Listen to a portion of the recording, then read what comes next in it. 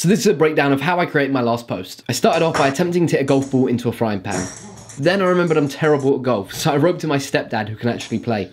After he landed the shot, I stood in the same place as him, swung the club and reacted as if I'd hit the ball. Then I took the first layer of my stepdad hitting the ball in and went frame by frame cutting out just the ball. I lined it up with a shot of me swinging at nothing, and just like that I looked like a pro golfer. Now I need to make the egg splat in the pan, so the last thing for me to film is a shot of an egg landing in the pan where the ball did. Then I simply cut around the egg as it smashed into the pan. Lastly, I lined up the egg splat just as the ball lands and voila.